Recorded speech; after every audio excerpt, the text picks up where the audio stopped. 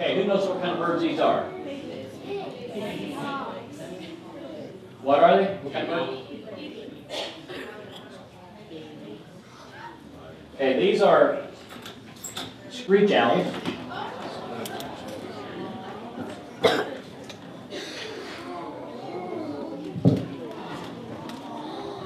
Okay, these are screech owls, and this is one of those owls. I don't have a clue which one.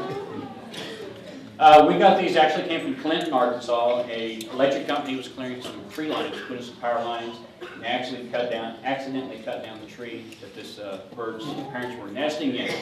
We got 3 of them in one night. One of them was sickly when we got it. We lost it that night. The other 2 we successfully raised. Being hand raised, they're what you call a hard imprint. These birds could not be released back in the wild. Now this is something that was a learning experience for us too. I didn't know this could happen.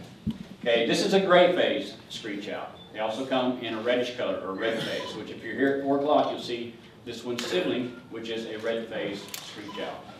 I thought the whole family had to be either gray or red, but they can actually mix. Absolutely.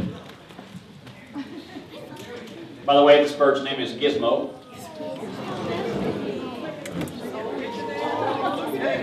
And of course, the birds, we name our birds. That's for our convenience, our education birds. We name them, and that's for our convenience only. The birds don't have a clue what their name is. They don't have a clue what their name is. Like I said, that's for our convenience. Pictures of birds are free. If I'm in it, it's $5. Just turned a year old. The in captivity is policy for this bird live up 10 years old. In the wild, I think Rusty gave just a little bit different figure, but in the wild, only 25% of birds of prey live past their 2nd birthday. Okay, the biggest threat to birds of prey, obviously, is us, humans. Majority of all of our intakes, the birds have been hit by cars. They also fly into man-made objects. We still get birds that are shot. People are still shooting birds. Hey, everybody knows what kind of bird this is, right? What kind of bird is this? These are juvenile barn owls. Barn owls are so cool, but they are the nastiest birds I've ever worked with. When they're going from this stage to this stage, you see all the white speckles down in the bottom there? That's basically dandruff. And they shape just like a dog, and stuff just flies everywhere. They are nasty as they can be. And a wild barn owl, you'll think he's going to rip your face off. They scream so much. Now, like I said, you see the very juvenile. This is still juvenile right here. And this here is the full-grown adult barn owl. Okay, this bird's name is Cheyenne. Cheyenne will be 5 years old. Yeah, he just pooped. Don't step in it. That's something when we do programs, especially when it involves young kids, one of our birds, we use a bathroom, that's it. They're done. They don't care about the bird. All they care about is food. Anyway, this is Cheyenne. Cheyenne just turned 5 years old. And Cheyenne is also a hard imprint. Cheyenne was found when she was a small chick in a grain bin, and the farming couple took her home with good intentions, raised her properly as far as the diets go. Anyway, they thought Cheyenne should be released back into the wild. They turned her over to another rehab friend of mine, who immediately realized this was a hard imprint. Now Cheyenne, if she were to get away from me, she's fully flighted. If she were to get away from me, she would probably be dead within a week. She'd probably starve to death. Like I said, she associates with humans. That makes her a danger to herself. She does not know how to hunt. We can teach her to hunt. She also knows how to hunt instinctively to some extent. But like I said, since she is such a hard imprint and so used to people, if she were to get loose from us, she would probably fly back to somebody, and that would be a risk to her.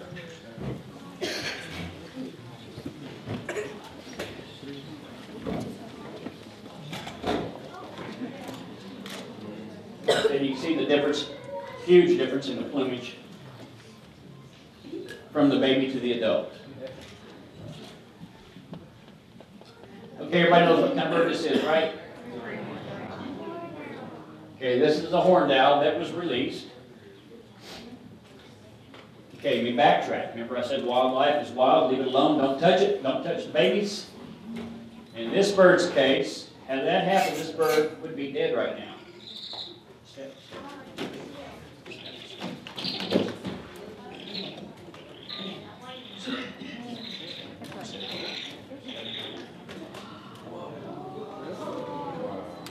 Okay, this is Bogart. Okay, we got Bogart. Bogart's a year old now.